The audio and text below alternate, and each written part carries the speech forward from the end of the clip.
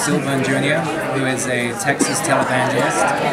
He is next in line to take over his father's church. The church preaches prosperity, much in the way John Osteen, very in that vein, I would say. And it's a very interesting journey we get to see him go on. His faith is challenged. His whole belief system essentially comes crashing down during the pilot. Yeah. It is a very dark path we will see him go on before he, I guess, comes back to the light. What special power do you have? Prophetic vision.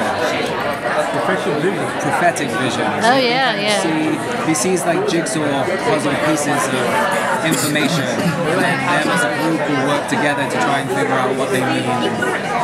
Yeah. Interesting concept of what happens in the pilot with you and Your wife? yeah. What's the challenge of playing that type of character that has his faith? Fantastic. I mean, the more complex the character is, the more fun they are to play. And the writing was so good, and they had come up with such great detailed backgrounds that a lot of the work was done for you. Sometimes a lot is left up to you, and the fact that we were given all these things, I mean, and that's a huge thing. When they first told me, I was like, he's gonna what?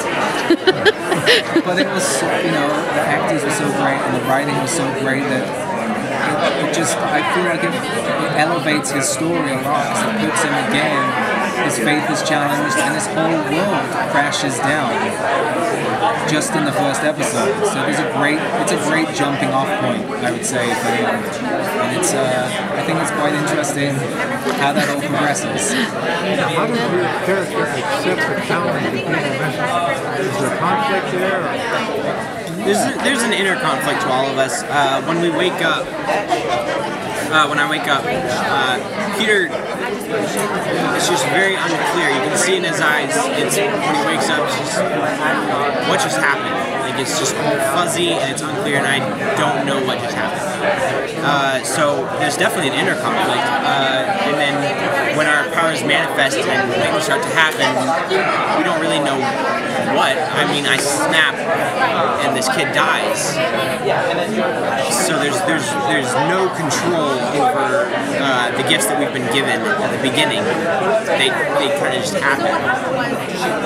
So there's that consequence with the strength that you have. There's consequences to each of the gifts that we encounter and that we have to overcome and work around and find our way past. I think that's what's great about the show is, they all are given this job to save the world from the impending apocalypse, but it comes, the gifts that they're given come with consequence. Their personal lives that were happening before they were given this destiny still come into play constantly throughout the first season.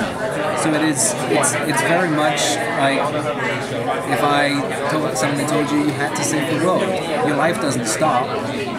You still, you have to now, there's something else to put on top of the pile. You have to continue to negotiate, and I think that's great and keeps the show very grounded, is how much their personal lives still continue to develop throughout the season. What conflict does your character have with the other character? How do you interplay? Are there battles going on there? Do you get along right away? It's 5 people that have different belief systems and different backgrounds, so it's very much like, we take 5 people from this room and put them in a room and tell them to agree on one thing. Especially the apocalypse. Yeah, exactly. So everyone kind of comes at it from a different angle. We have an atheist, we have someone who has Jewish heritage, we have the Christian, and it's a great struggle. And I feel like that's what's very relatable about the show, is that that's something that we all struggle with day in and day out in the real world, is how do we move forward as the human race when we all have such differing opinions of how the world should progress and what people should have this and this and this, and hopefully that's something that becomes very relatable for everybody. How does your character relate to the devil? We're a televangelist, that's got to be the opposite.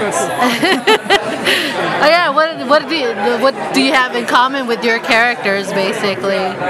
Passion, I would say. He has really great passion about what he believes in, and I think that's definitely where I came from when working on him and developing him, was that side. I mean, all the research I did, that was the one thing when I would watch these preachers, was just their passion. And, you know, I would be watching these sermons and have a different belief system than them. I'd be bawling at the end of like this 45 minutes because they were just so passionate and so inspiring. And it's, you know, the idea that if we can find that common thread with us all, how much we could actually inspire rather than break each other down, like happens more often than not. Yeah.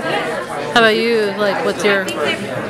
Well, Peter's just a regular teenager. Yeah, he's got some extra baggage with his history, his past, but, I mean, he goes to school, he's got homework, I mean, he's got bullies, he's got this friend who wants a little bit more with, he doesn't really know. I mean, there's drama. I mean, he's a teenager, straight up. This kid is a regular teenager with some extra baggage, and oh yeah, here, save the world. What special powers do you have? Do you overcome your bullies? Or I'm given the gift of strength, which that comes in handy.